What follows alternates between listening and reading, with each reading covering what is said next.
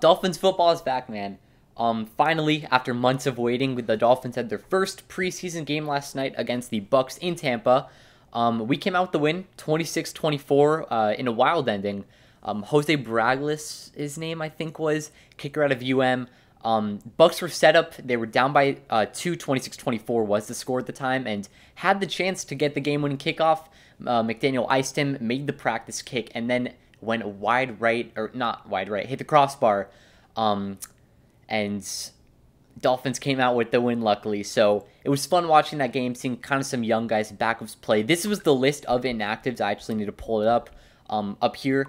Very long list, not going to be naming everybody, but led by Tua Tagovailoa, Tyreek Hill, Jaylen Waddle, Xavier Howard, Javon Holland. Basically, 90% of the starters, I will say, did not play. Some notable guys that did play. Jalen Phillips played for a little bit. Cedric Wilson played for the first half. Van Ginkel was out there. And then some of the young offensive linemen, everybody but Teron Armstead and Connor Williams on the starting line, which is Robert Hunt, Austin Jackson, and Liam Eichenberg saw the field for some time. Solomon Kinley actually played pretty good. I think I saw a stat per PFF where out of the 23 snaps he played, I think he didn't let a single guy get through, single pressure on the QB, which is really good to see. And speaking of the QB, Skylar Thompson. Let's talk about him for a second.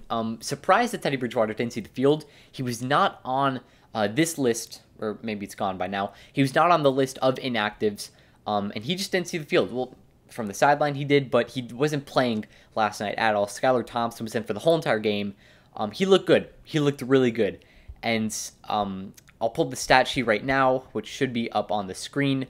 But he went 20 for 28, 218 yards and a touchdown, which is really good for a rookie quarterback in his first preseason game. I think it's the best performance in franchise history for a rookie quarterback in maybe a preseason game, which is, really narrowing it down. But still, he played pretty good nevertheless. Lynn Bowden Jr. had a pretty nice game, 3 receptions for 55 yards and a touchdown. Had one long catch for almost 30 yards, and then a separate one for a deep touchdown late in the first half, going into halftime. Mohamed Sanu also had a pretty nice game, 3 receptions for 39 yards with another long pass for going for 26. But going back to Lynn Bowden for a second, I think that what this game showed last night is that if he has the opportunities in real-time games, in regular season games, I think he can deliver, especially in a Mike McDaniel type offense where it's running and, these special design plays, inside zone.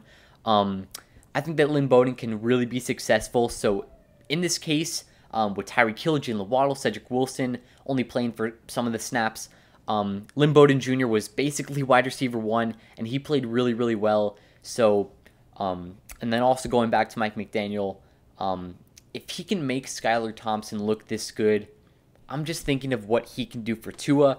Skylar Thompson, like I just said, played with Lynn Bowden as his number 1 receiver, and in this case, in the regular season, Tua Tagovailoa is going to be playing with Tyreek Hill and Jaylen Waddle and Cedric Wilson.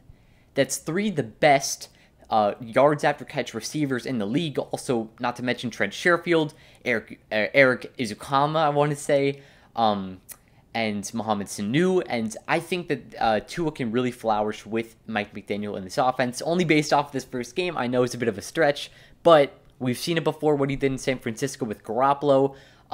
First year as an offensive coordinator, or not first year, but he was the quarterback's coach and helped Garoppolo lead the 49ers to the Super Bowl. Not saying that he's going to help Tua lead the Dolphins to the Super Bowl, but I think that this can really be a playoff team. And on the defensive side, the guy I was really most excited to see play today, one was Channing Tindall, who was the 3rd-round pick out of Georgia, the speedy linebacker. Was also Trill Williams, who I'm going to talk about later in this video. But I want to say it was Cameron Good, the 7th-round pick, who forced the fumble at the end of the first half where Sam McGuavin picked it up and scored. Really nice play by the defense. You could see Josh Boyer was hyped up after that. I'm not really sure who forced the fumble. I do want to say it was Cameron Good. But Noah Benogany really has not been impressive throughout the whole entire offseason. Training camp, OTAs, even in just this preseason game. He let up a touchdown, and it looked like he was playing safety on that play. With how far back he was on that receiver, you could really just see that he got burnt. He was not really sure what he was doing out there. So it was pretty certain he was fighting for a roster spot. It wasn't even certain that he was going to make this roster, and that Trill Williams was most likely going to finish ahead of him. But we'll move on to the news. Unfortunately, that came out this morning. I did want to wait, by the way. I forgot to mention that. I was going to make a review after the game last night, but I did want to wait for the news to come out about Trill Williams. It really wasn't looking in a good direction. I was really just hoping for the best, but it did come out this morning. First reported by Doug Kayed, up on the screen right now. Said Dolphins cornerback Trill Williams tore his ACL in last night's preseason game, per source. Unfortunate injury for a player who had impressed in training camp.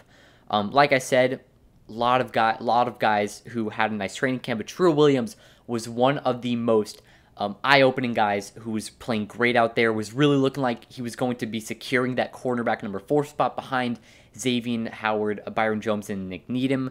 Then Barry Jackson followed up here now by saying Trill Williams' examination of knee did reveal tear, per source. Unfortunate development for a rising second-year player. Dolphins looking for another cornerback.